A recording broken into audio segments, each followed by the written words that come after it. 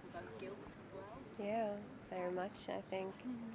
Well, I think children, I talked about that to Alex a few days ago, and I said, I think children are not crueler than, how do you say it, more cruel or crueler?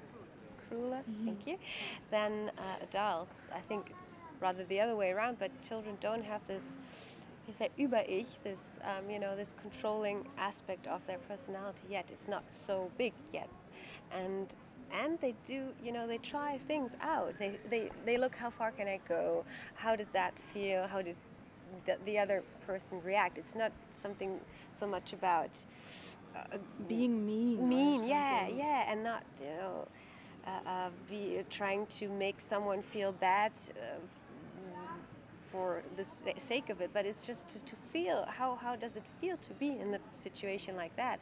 And of course, some situations they just they get out of control, and yeah, maybe it's that.